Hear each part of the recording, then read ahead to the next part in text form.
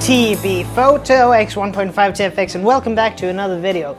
Well, this time it's another photo walk, but the difference is that this is a little bit special because I used Fuji C200, 200 ISO, 36 exposure film, but in the last one I said that I used the Nikon F501, the Nikon's first AF camera. I still used the Panasonic little action cam to capture the video of the photo walk, or whatever you want to call it, but I used a different camera this time, and it's a little bit, I used this one, the Nikon EM, and this some of you might think is a little bit boring because this is it's an aperture priority only camera. The only shutter speeds you basically have is bulb mode, M90, which is flash sync, and auto, where the camera chooses the shutter speed and you choose the aperture. Well, the only thing also you have is a little button here to do a 2 f-stop darkening of the negative. So a little bit of a, what should we call it, bracketing, or that's if you take, but exposure compensation here with just one button, which is a little bit half-ish. But this, I actually took some anaglyph images, and for you guys who don't know what anaglyph is, it's old school 3D when you need some of these guys. Because I use glasses for visual correction, you know, in today's world when we like to dabble in 3D, you have to look like a moron and have these types of clip-ons when you view these images, excuse me.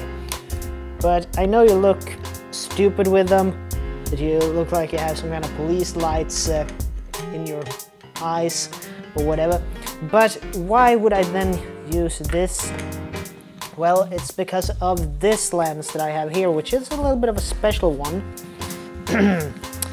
It is the Vivitar Series 1 Q-Dose.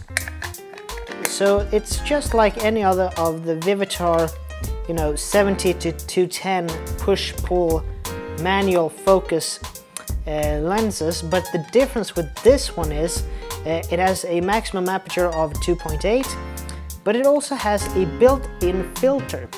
You have a little lever here that when you push this down, it says Q-Dose up here, and that means that the camera will take anaglyph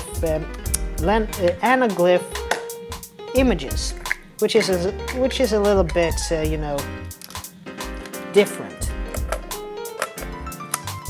So this is the setup I went for when I just went around in the local neighborhood. We have a paper factory not long from here, so I thought I'll take some industrial images with this system and try to use the Q-Dose effect.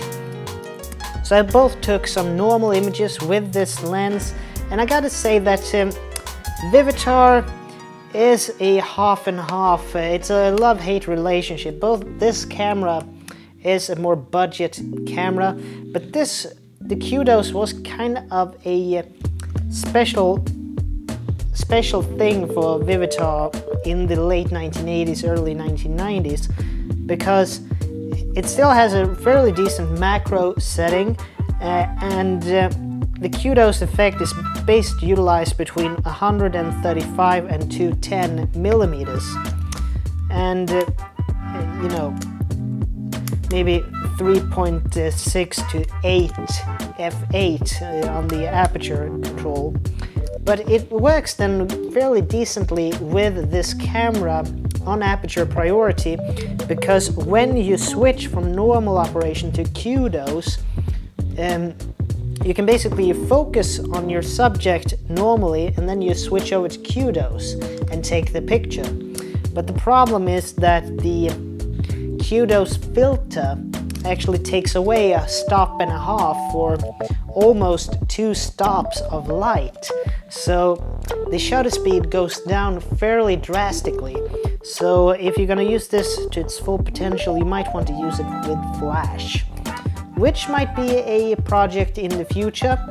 But anyway, I thought about maybe using this as an experiment on the D7200 and using the Kudos filter and do mock 3D video with this and do it as purely experimental. But we'll see in the future what if it's viable or not, with thinking of that the D7200 is a crop sensor camera and this is a little bit, you know, zoom dependent on when the Kudos effect is at its peak.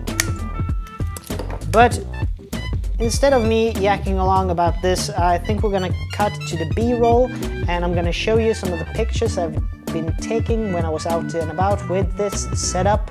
I think I might, you know, save the anaglyph images for the end of this video so you can watch them in a more full screen setting. And if you have some kind of, you know, lenses or, you know, glasses that have this anaglyph filters on them, you might be able to see the effect if it is perceptible with this old school lens, because this is a really odd lens. It's fairly expensive when you find it on eBay, but I got this from a person who I think didn't really know what they had. And usually this comes in a complete kit, but yeah, it works for what it is. But anyway, I'll stop talking now and cutting to the B-roll. And as always, this is Tobias Bergström from T.B.Photo X1.5 to FX. And I'd like to see you guys in the next video. And as always, please like, comment, share, and subscribe, as you're supposed to say in this YouTube malarkey. And I'll see you in the next video. Bye.